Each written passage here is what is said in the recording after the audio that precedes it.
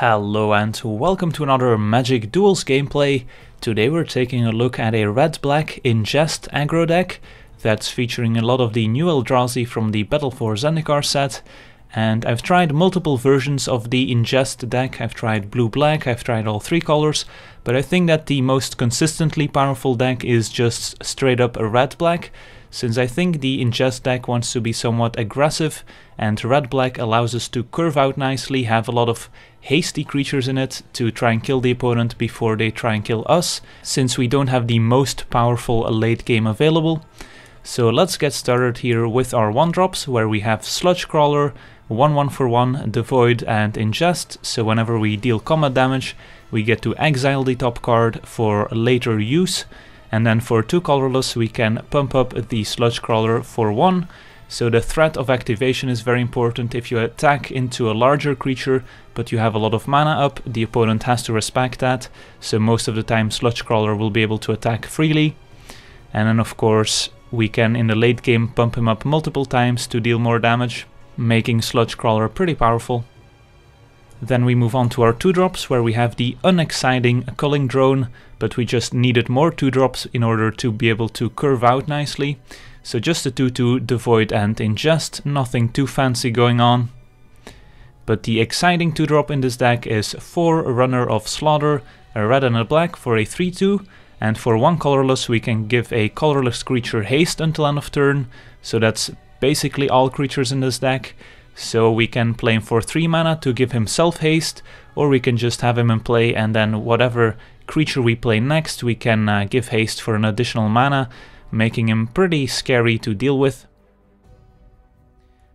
Moving on, we have Processor Assault, 1 and a red to deal 5 damage to target creature, which is pretty efficient, but we do have to pay the additional cost of processing an exiled card, which basically means putting it from exile into the player's graveyard. So we can only play the Assault if we've already hit with one of our Ingest creatures or exiled the opponent's cards some other way. So a pretty decent card, allows us to play multiple cards in the same turn, so still a nice card to have.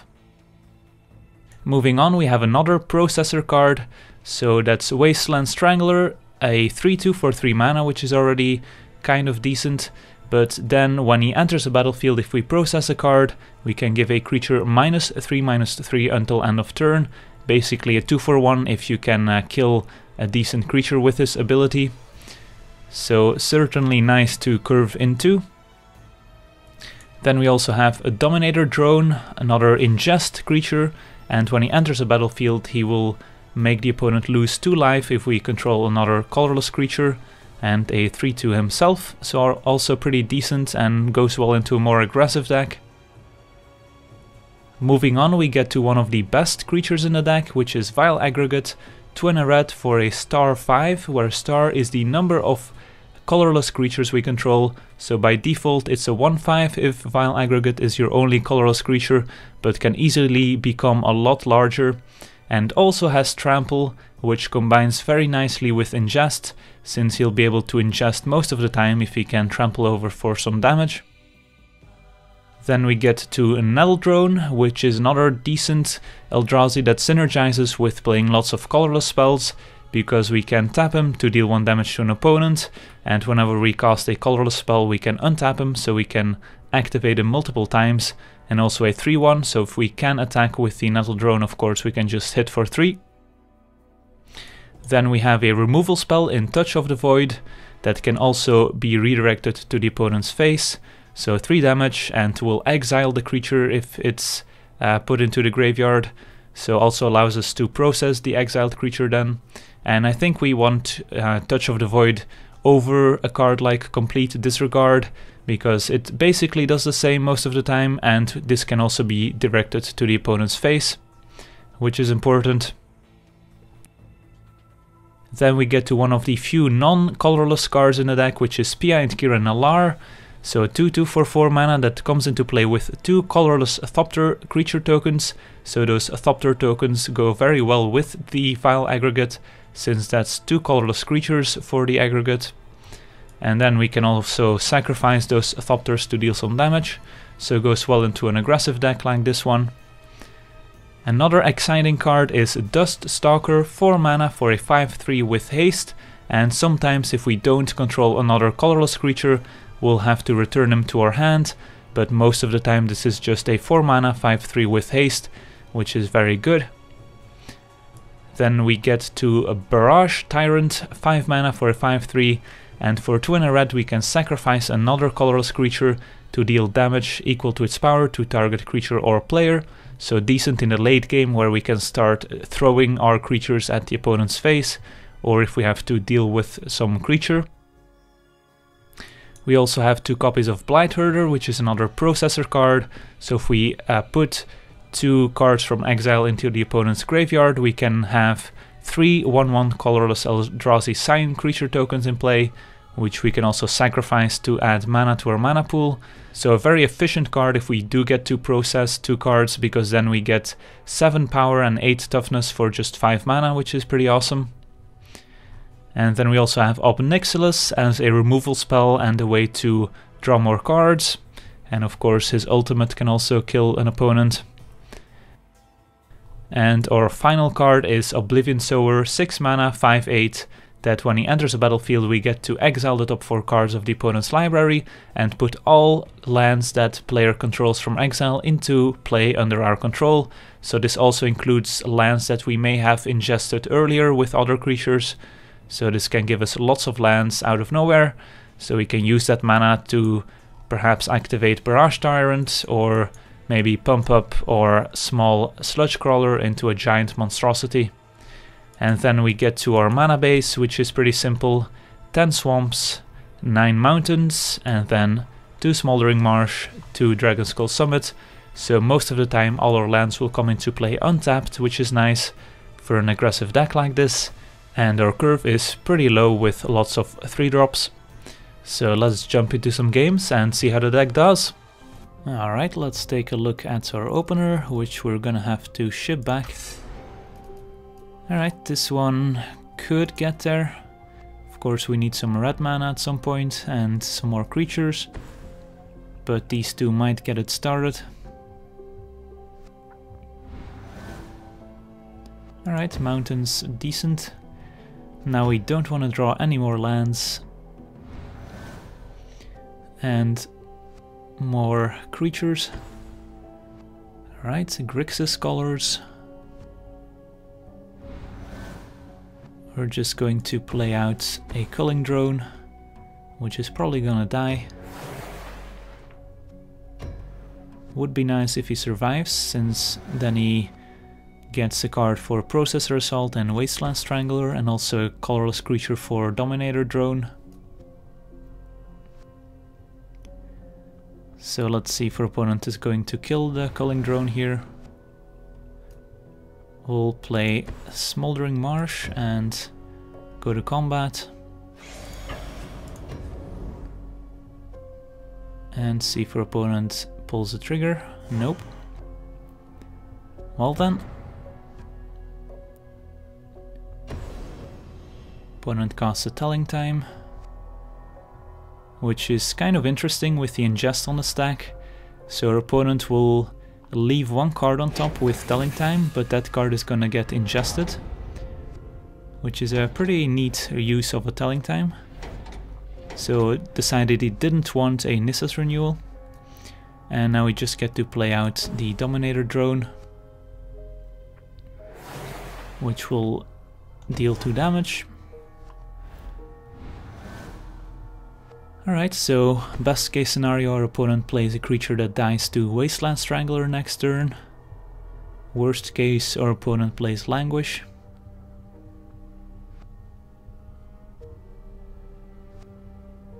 Alright, no play.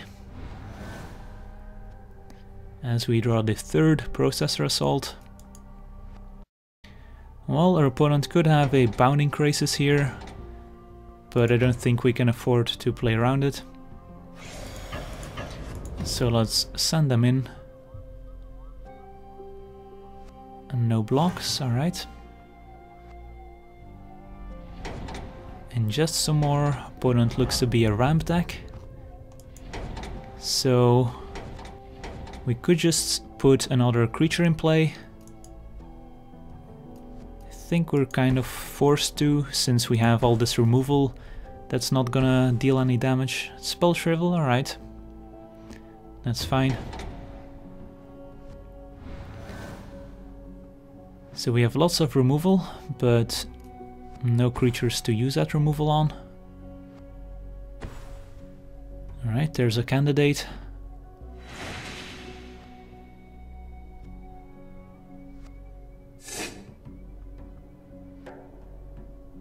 And nothing else. Could have another Spell Shrivel in hand. And I think we just want to use up this assault. Can give this back. And if he does Spell Shrivel this, we still have another one. So we can attack for 5.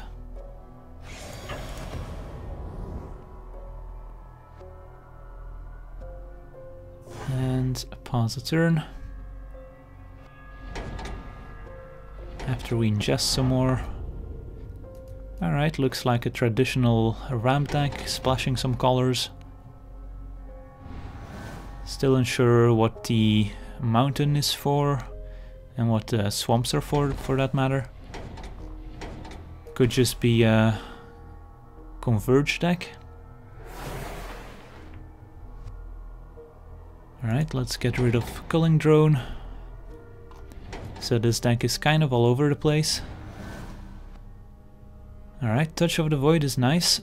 So let's see if we get to hit for 3 here.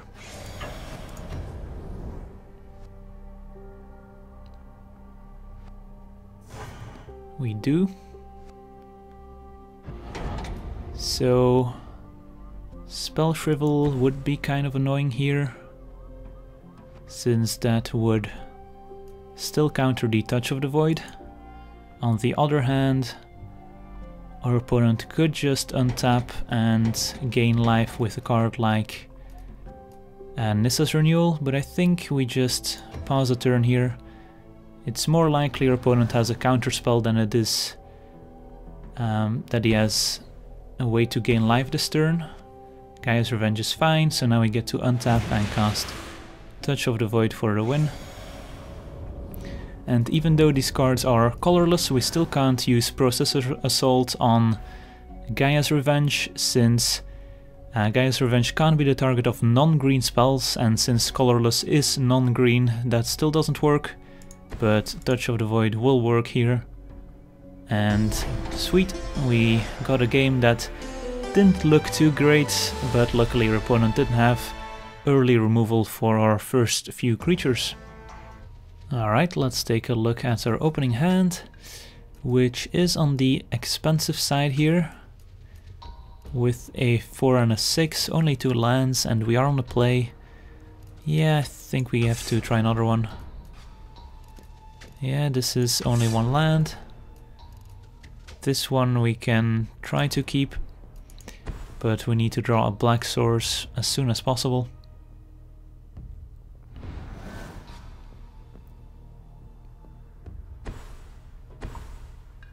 And Jadi Offshoot is gonna be annoying, as it gains our opponent life and blocks our Culling Drone. Well, at least we get to play our Forerunner here. And next turn we can either play Touch of the Void or play Culling Drone, give it haste.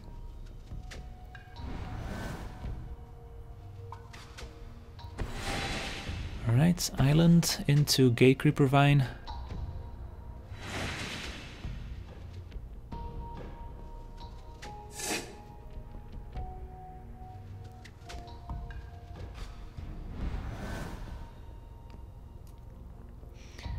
Alright, let's go ahead and play Culling Drone and give it haste, even though our opponent's just gonna block it with the Offshoot.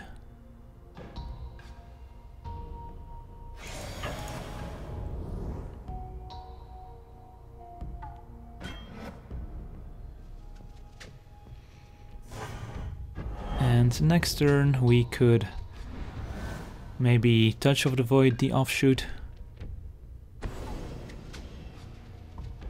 opponent decided not to jump with the Gatecreeper Vine, which is interesting. Opponent gaining more life. Alright, I think it's time to touch the offshoot here.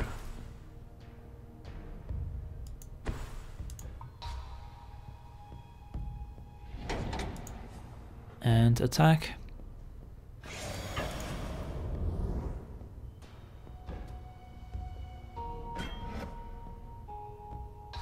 Now our opponent does jump. And we get to play the Crawler. Pause the turn. So our opponent could have something like an Acid Moss to destroy our swamp here. And there it is. Hopefully we don't draw too many black spells. But at least we get to hit for a healthy amount. Oh well.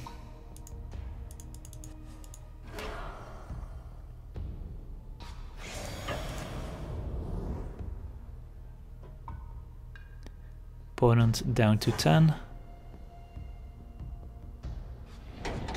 And that's a good one to exile. Spell Shrivel as well, so our opponent also has counter spells we need to worry about. But in blue-green there's not a lot of sweeping effects. Although in this spot a Whelming Wave returning our creatures to our hand would be pretty deadly since we can't replay them. Instead, Drowner of Hope is also pretty good here, as it stabilizes the board.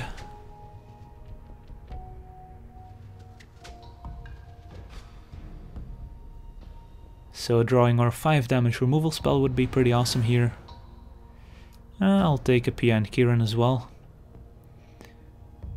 So we can send in everyone on a suicide mission, get the Forerunner killed, and then perhaps get in for 3 damage. Yeah, I think we need to get in the damage while we can. Opponent is going to block our Forerunner, but I still prefer playing Pia and Kiran here over activating the Sludge Crawler, since if our opponent has another land destruction spell we don't even get to play Pia and Kiran anymore. And getting the flyers out there is important.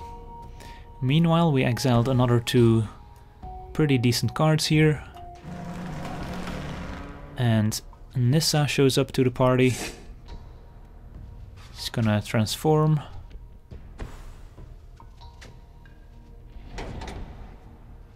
And let's see if our opponent goes upstairs. Yes, he does. Reveals a land. So as long as our opponent doesn't gain life, we have a way to try and kill our opponent with our flyers and then activating Pia and Kiran. From Beyond might be problematic, since that can find an Ulamog for our opponent, which will deal with all the things we're trying to do. And there's not much we can do about it. Also, From Beyond plus Drowner of Hope is pretty sweet, since that's an infinite supply of creatures that can tap down our creatures as well. Let's go to combat. Send in everyone at our opponent. No point sending in anyone else, I think. Yep.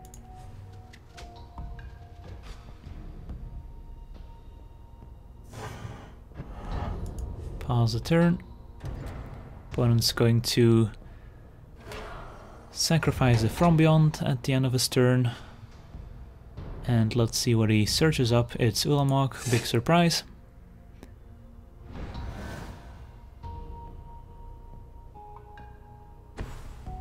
Plays a land, so can play Ulamog without having to sacrifice any sign tokens. A Breaker of Armies is bad news.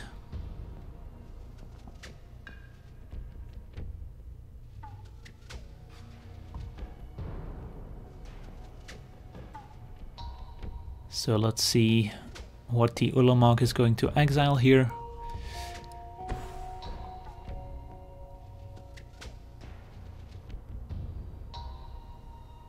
Probably just the 2 Thopter tokens. Nope, instead Pia and Kiran. So I think we want to sacrifice a Thopter here to deal the extra point of damage.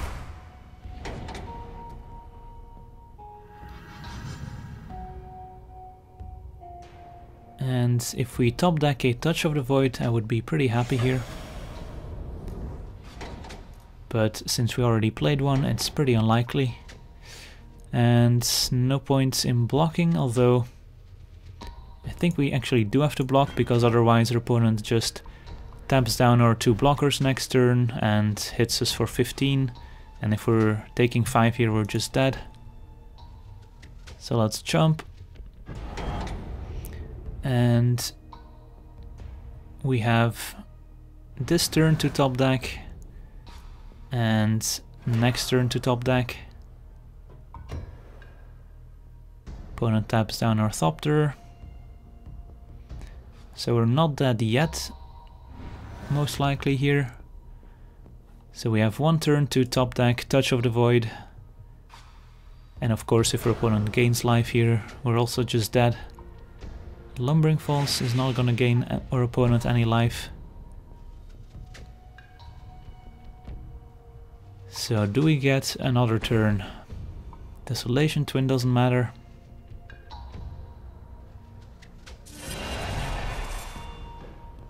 Let's see if Ulamog exiles our last copy of Touch of the Void.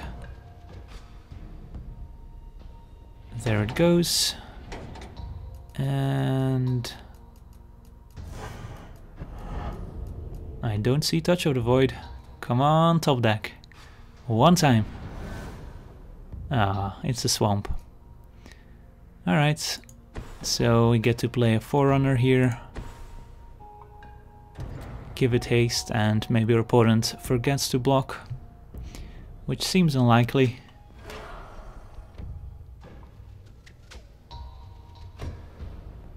Drowner of Hope taps down our last hope.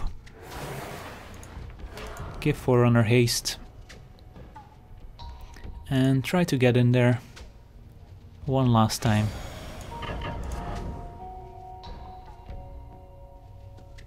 And unless our opponent has a stroke here, yeah, we're gonna die. Alright, well, destroying the black source was kind of a pain there at the start, but it was mainly the Drowner of Hope on turn, I think 5, that sealed the deal, since we weren't able to get past, and this is not necessary, as we are just dead to an attack.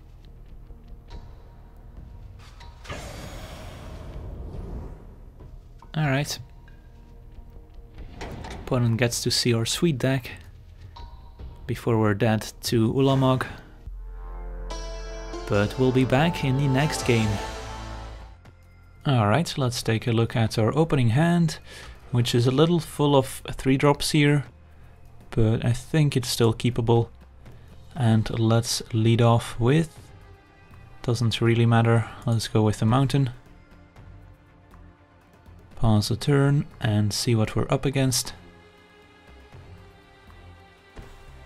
That's a plains and no turn 1 play. Alright, let's go ahead and play another mountain. So we don't show yet that we're a red-black. And we don't have any double black spells, so... Alright, Taupe and Freeblade is a good one. So now we have to decide if we want to play Touch of the Void or Vile Aggregate. Given that we have 2 of them, it might be good to get one out there. Opponent could have a way to make this gain flying and then hit us and then get this renowned. So if he has the enchantments, then he gets out of reach of Touch of the Void. so it might be beneficial to just kill it right now. If he doesn't have the enchantment, getting the Vile Aggregate out there is very good, because we have a blocker to stop this from getting renowned, and we get to develop our board. So I think we just play out the Vile Aggregate here, and hope our opponent doesn't have any enchantments to pump up the Dopen Freeblade, because we are certainly gonna block if he attacks.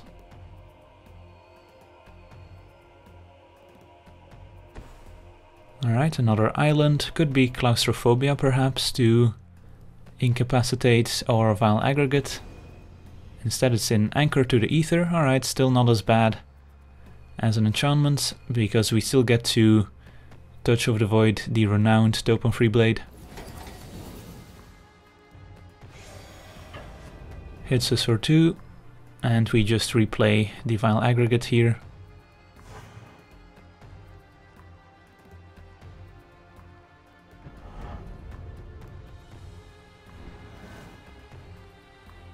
Because I think if our opponent had the enchantment, he would have used that instead. Although maybe he doesn't. So we still have to hope he doesn't make the Freeblade larger here. Alright, 4th land. And it's gonna be a Whirler Rogue, which can make the Freeblade unblockable. And also puts some flyers into play. So next turn, unfortunately we still can only play 1 card, as we only drew 3 drops here. So it might be time to Touch of the Void the Dopen Freeblade. Or we might just want to get another Vile Aggregate out there. Drawing a 2-drop would be great here. Nope. Alright, yeah, I think we have to get rid of the Freeblade here. And then next turn we can double it up. We could just play another aggregate here. And then, I mean, this does develop our board better. But we give our opponent another turn to put an enchantment on the Freeblade perhaps. So I think we have to play it a little safer here. And just cast the Touch of the Void. Now that we're sure that the Freeblade will die. And now we get to pass. And our opponent gets to hit us for 2 at least. But next turn we'll have 2 aggregates with 3 power in play. 5 mana, could have lots of things here. Whirler Rogue is gonna stay back.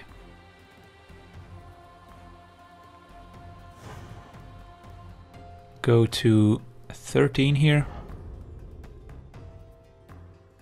And no play is very suspicious, so could have some sort of counterspell. But we're gonna have to find out. Play Dominator Drone first. And it's gonna drain our opponent for 2. And then play Vile Aggregate. And I think we do get in there now, since we have to start doing some damage. And opponent has a Disperse to send it back. Alright, that's not the end of the world. And that's it. Alright, sweet. I think that was a pretty good turn for us. We have drawn a lot of lands here, which is not ideal. So we would like to draw some more creatures or spells.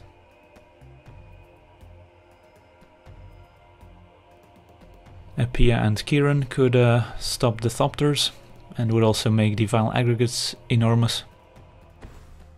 Alright, instead it's a Disciple of the Ring, which has a lot of abilities here.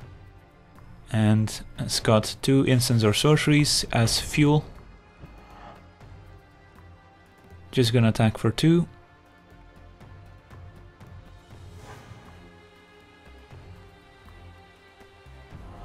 And our opponent can activate this once to tap, untap a creature, Give it +1/+1. Alright, Forerunner is a good draw here. So we get to play it. Get to play Vile Aggregate. And give the Vile Aggregate haste. And let's see. Opponent gives us +1/+1. 4/5. So if we attack with both aggregates, our opponent could double block, give this +1/+1, or just double block and then still eat a Vile Aggregate. And we just get to eat a Whirler Rogue, which is not great for us. But I think we kind of have to get a move on here, because an unchecked Disciple can do a lot of damage. So, well, I guess if our opponent double blocks, he has to give this +1/+1, otherwise we get to kill this. But he can wait until we order the blockers. If we put this first, he gives it +1/+1, otherwise he doesn't.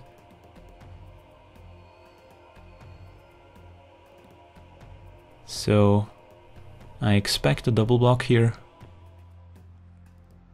And we only get to eat a Whirler Rogue, or we get to eat nothing and force our opponent to get rid of a card, but that doesn't seem great. Alright, this is strange, so maybe our opponent just a single block and gonna give this +1/+1. Yeah, that's definitely a misplay. Unless our opponent really wants to save the Whirler Rogue for some reason. So they just bounce off of each other, opponent gets hit for 4 and we get to exile a card. Alright, so we're not in a terrible spot now. Definitely have some sweet draws left. So what happens if our opponent attacks with the Whirler Rogue? Do we block? I don't think we do. Alright, suppression bonds on the Vile Aggregate is fine. At least we still have a colorless creature in play for the other aggregate here. And if we ever draw a Barrage Tyrant, we can just sacrifice the aggregate to deal 4. So definitely better than a Reprisal, for example. Just gonna hit for 2. Okay. So we still have some time if our opponent is playing this conservatively. And there's Barrage Tyrant, sweet. So now we get to play it. And we could give it hasten attack, but I don't really want to trade Barrage Tyrant for Disciple. So I'm just going to... Let's see what our opponent does here. It's gonna perhaps step down the Vile Aggregate with Disciple.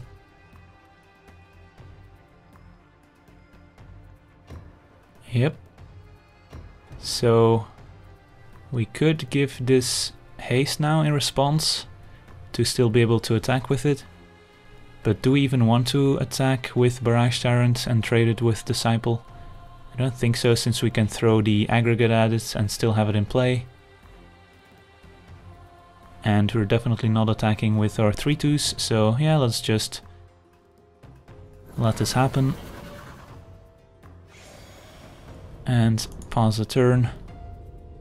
Opponent has no more fuel for the Disciple.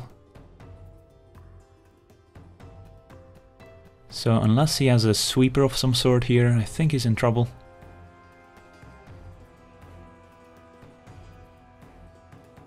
Opponent goes to combat and sends in everyone, except for the Whirler Rogue and except for the Disciple. Well, nope, the Disciple is getting in there. And our opponent decided he's had enough. Alright, so we could trade here, but again, I don't think we want to do that. We could double block here and trade 2 for 1, but that doesn't seem great with aggregates in play. So I think I'll just take 5 here.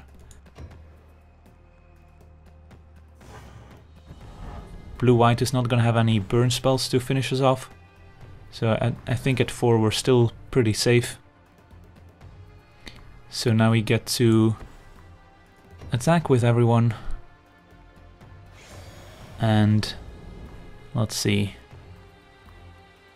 Do we get rid of the Whirler Rogue right now? I don't think we do. I think we just send in everyone. And opponent blocks there. So now we hit for 13 and then use the Tyrant to kill our opponent. So if we sacrifice the Vile Aggregate now, then this one shrinks, but we deal 1 more with this one, so it doesn't really matter here, I think, which one we sacrifice or when we sacrifice him. Alright, and now we're going to throw the aggregates at our opponent. Alright, sweet. On to the next one. Alright, let's take a look at our opening hand, which is an easy mulligan. This one we can keep. So we can go turn 1 Sludge Crawler, turn 2 Culling Drone, and then at some point Pia and Kiran. So a Vile Aggregate would be an awesome draw, since that also gets the bonus from Pia and Kiran. Don't really want more lands.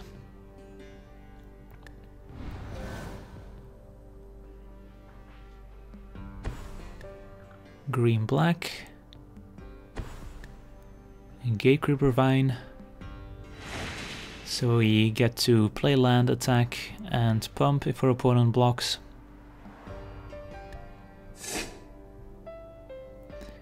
Gets an island. Alright, Vile Aggregate. Right on time.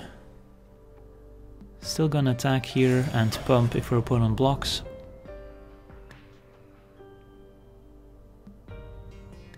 Opponent doesn't block, so we get to play Culling Drone.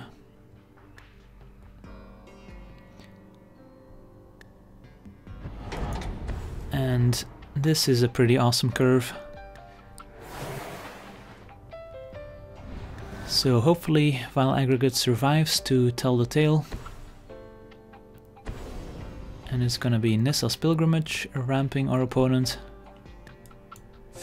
Could have an Acid Moss next turn to delay Pia and Kiran. Still going to attack.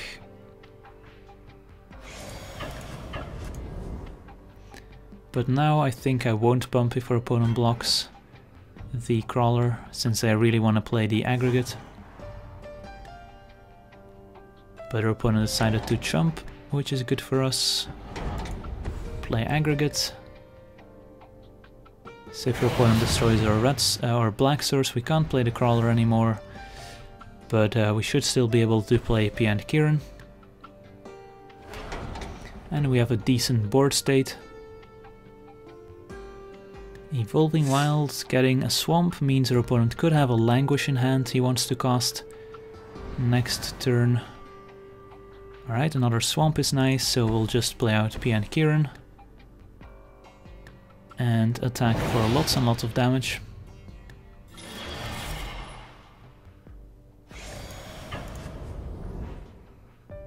Alright, and it looks like we're good. Opponent down to 10 on turn 4. Exile some more cards. We see a Gravedigger and a Reef Soul, so not a traditional ramp deck, looks like, more a controlling green-black value deck. Which definitely could have a Languish here. But at least we'll still have the Vile Aggregate, but looks like our opponent did not have the Languish and just plays out a Woodland Bellower, which could get a Reclamation Sage, which destroys a Thopter instead. It's just an Elvish Visionary. So now we get to play out, wow, that's just the nut draw. Sludge Crawler into Dust Stalker.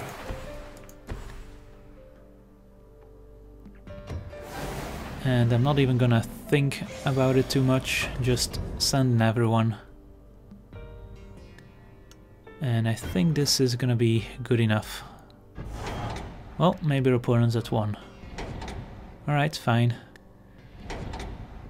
So if our opponent has a Languish now, we're actually in trouble. As weird as it may sound. Because we no longer have our Vile Aggregate. But yeah, our opponent didn't have Languish last turn. Probably doesn't have it this turn. So if I did the math correctly, I probably would have just not played the Dust Stalker, since that's a good follow-up to a Languish. So just should have attacked with the creatures in play, maybe pumped up a Sludge Crawler and then kept the Dust Stalker in hand. But looks like it's not gonna matter here. Sweet, that was a pretty good curve there. So I wanna thank you for watching, I hope you enjoyed this gameplay. And as always, have a nice day.